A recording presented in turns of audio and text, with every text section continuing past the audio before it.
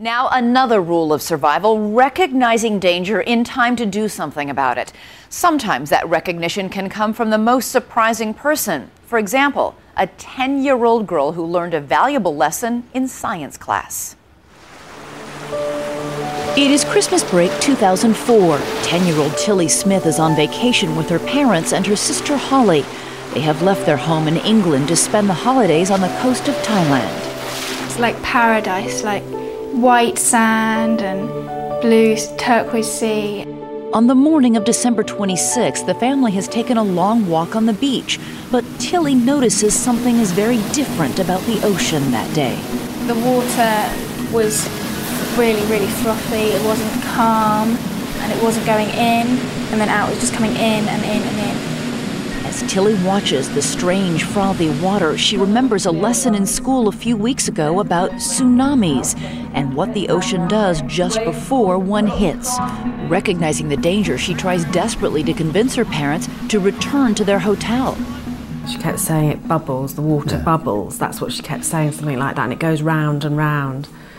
It's the water, she kept saying, didn't she? It's the water. It's what happens when there's been an underwater earthquake. And we sort of ignored her and so it'll be all right. We just carried on walking, and then Tilly got more and more hysterical and more demanding. She said, look, she just sat down in the sand. She said, I know what's going to happen. There's going to be a big wave.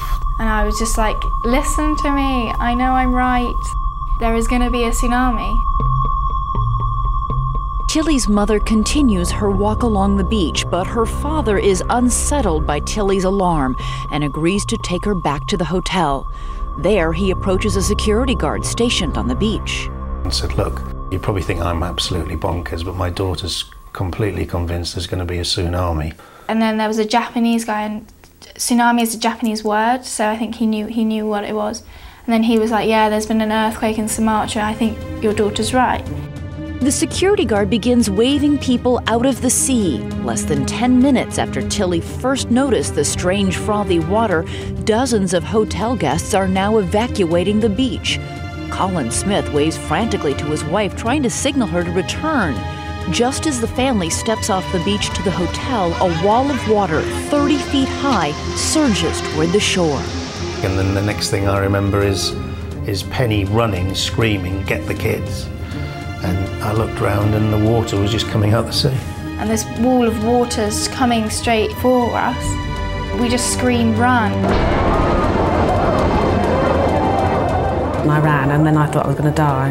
And that was probably the most frightened I've ever been in my life. The Smiths just make it onto the second floor when the tsunami smashes into their hotel, crushing everything in its path. Got to the balcony and looked out and saw the devastation that what had happened.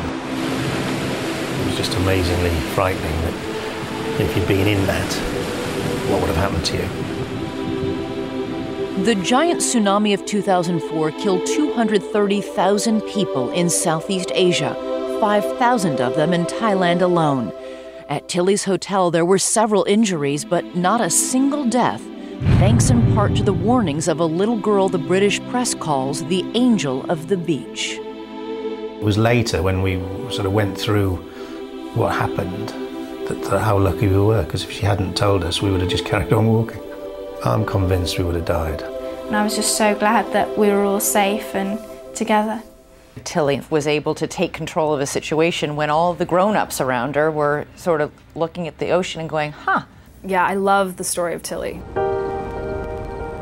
This is a story that gives us a lot of hope, because if a 10-year-old girl can save hundreds of people from a tsunami with basic information, then certainly we are all capable of that.